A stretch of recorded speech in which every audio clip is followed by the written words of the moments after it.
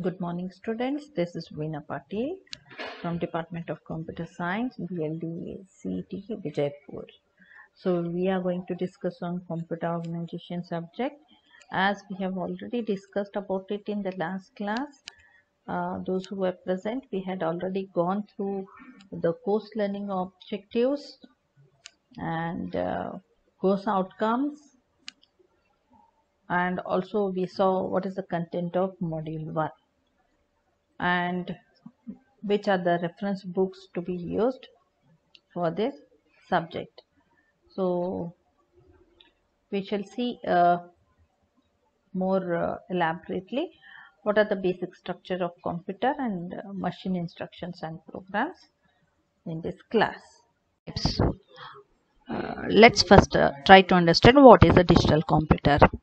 A computer is a fast electronic calculating machine that accepts digitized input information, processes it according to a list of internally stored instructions, and produces the resulting output information.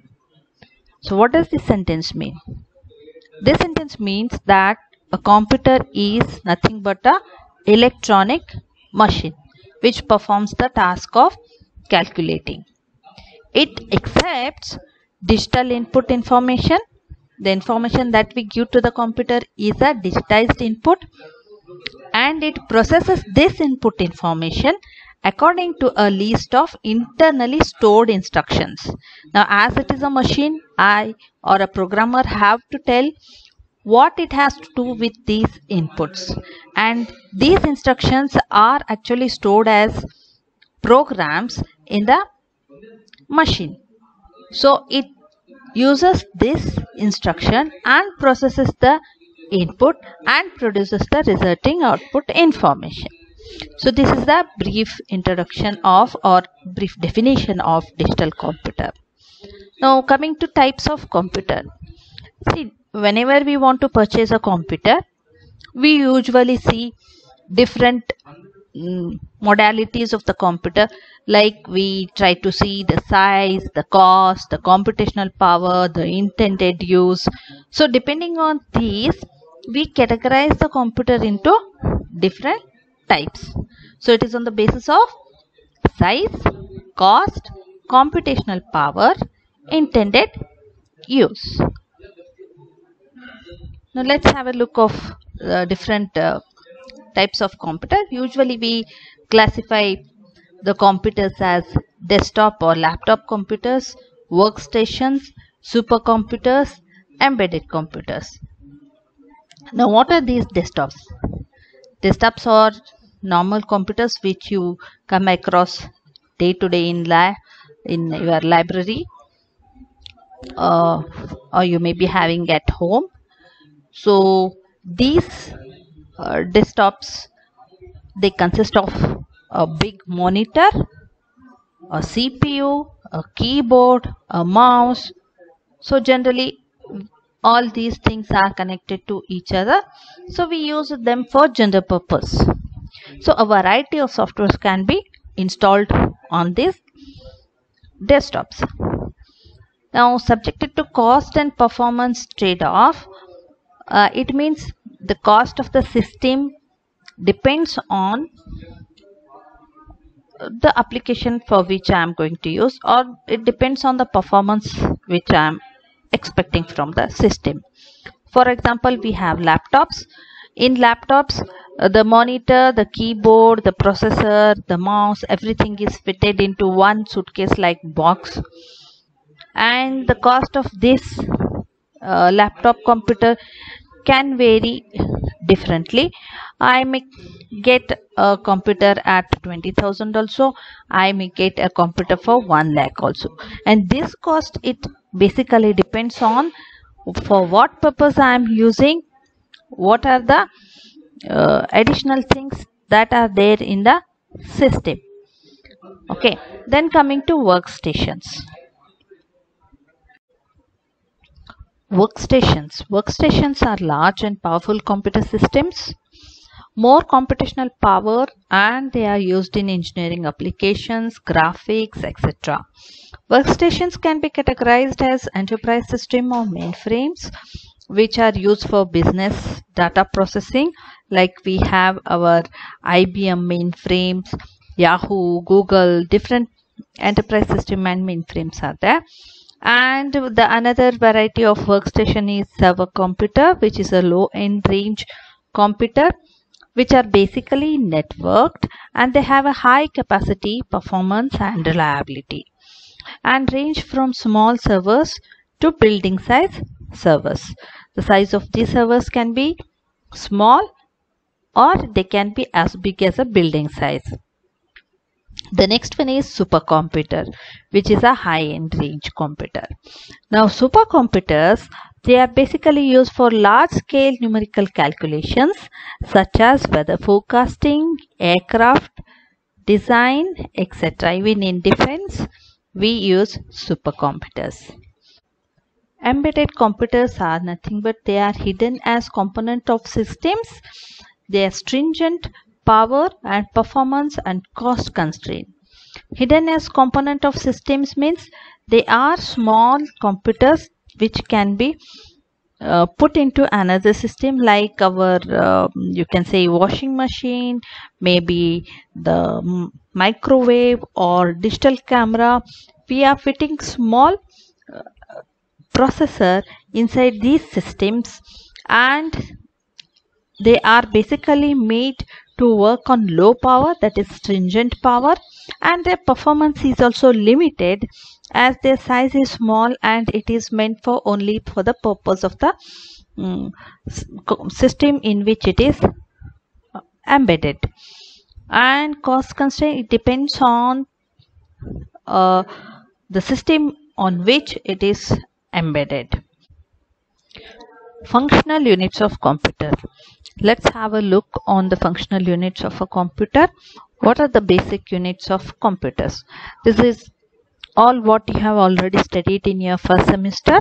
I am just trying to brush it. So the functional unit of a computer can be divided into three parts. That is a part containing of input output devices, we call it as IO unit, and the processor, which consists of arithmetic and logic unit, which you call ALU, and the control unit, which these together make the processor. And we have a memory. So basically the functional units of computer consist of input output unit, memory unit and the processor. As we all have studied, there are different types of input units. Input unit, we have keyboard, mouse, joystick, microphone.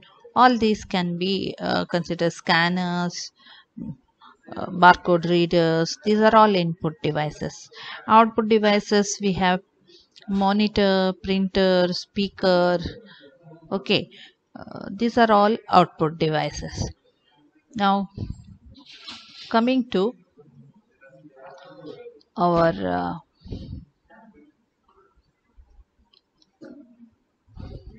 memory unit. Before we go to memory unit, let's have a look on information handled by a computer. Usually we know that all the instructions that we are going to store in a computer, they are called as machine instructions, and these instructions govern the transfer of information within a computer as well as between the computer and its input output devices. Now specify these instructions specify the arithmetic and logic operations to be performed. And let's see what is a program. A program is nothing but a list of instructions that performs a task. So whenever I want to perform some task, the instructions that I am going to give to the computer, these set of instructions, they are called as programs. So computer is completely controlled by these stored programs. Now what is data? Data are numbers and encoded characters that are used as operands by the instructions. Now like if I have two numbers A and B, and these numbers are nothing but they are operands on which I am going to perform some operation, and these operands are called as datas. Now coming to source program. Now what is a source program?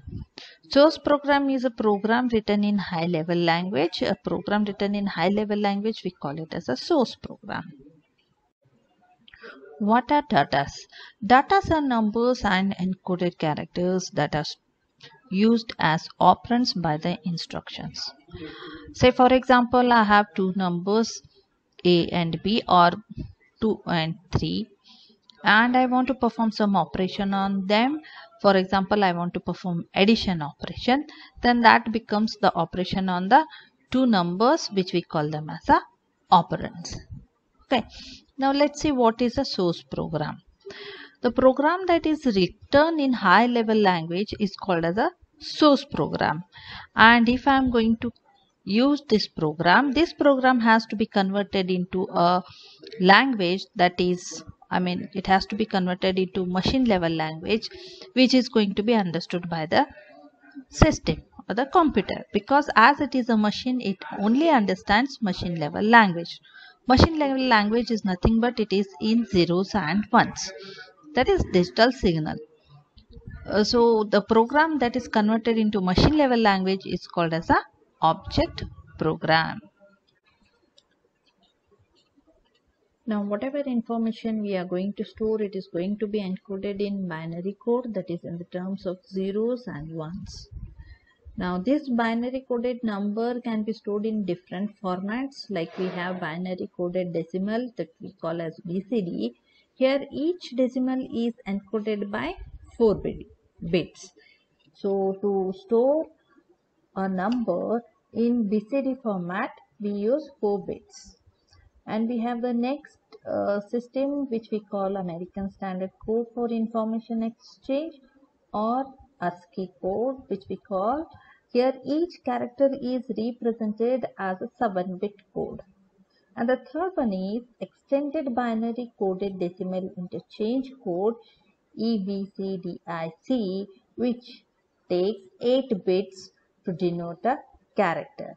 So a question may be asked on this in your GATE exam, like he will give you a number and he will ask, if we are using BCD number, how many bits are required to store that particular number.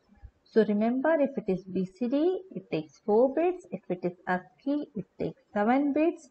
If it is EBCDIC, then it takes 8 bits. Okay. Coming to memory unit. Memory unit is nothing but it stores programs and data. It consists of two classes of storage, as we already have studied in first semester: primary storage and secondary storage. Primary storage is fast and programs must be stored in memory while they are being executed. If a program is to be executed, it has to be stored in the memory. A large number of semiconductor storage cells are used to construct the memory unit. Each storage cell is capable of storing either a 0 or 1, which is nothing but we call it as the smallest memory unit is a bit, which is capable of storing either a 0 or a 1. Now, whenever we are going to store information in the computer, it will be processed in terms of words. Words are nothing but group of bits. Now, how many number of bits I am going to write into the memory at a particular cycle, or how many number of bits I can access. That is nothing but word. Word is group of bits that I am going to write into the memory, or I am going to read it from the memory at one time. Every word should be given an address, which we call as a memory address. If I want to access any particular location in the memory, if I know where or which place, from which place I am going to access, only then I will be able to access. That's why we give addresses to the memory. Now we have RAM memory in which any location can be reached in a short and fixed amount of time after specifying its address is called random access memory. And the time required to access one word is called the memory access time. Now, memory hierarchy, cache memory, main memory, this we will be dealing in our upcoming chapters. And next is secondary storage. Secondary storage are additional storages which are large and cheaper. Whenever we want to increase our storage, we go for these secondary storages. Coming to arithmetic and logic unit, which we call as ALU, most computer operations are executed in ALU of the processor. Load the operands into memory, bring them to the processor, perform operation in ALU, store the result back to the memory or retain in the processor. So ALU consists of registers, which are nothing but storage units of the memory, and they are for fast control of ALU. Control unit. Now let's see what control unit does. All computer operations are controlled by the control unit. The timing signal that count the input-output transfer are also generated by the control unit. Since the control unit contains a timer and it keeps on generating timing signals. Now depending on these timing signals, the input-output transfer are guarded by the control unit. Control unit is usually distributed throughout the machine instead of standing alone. As you see, it's not at one point, but its activity is throughout the machine. So let's summarize the operation of a computer. The computer, it accepts information in the form of programs and data through an input unit and stores it in the memory.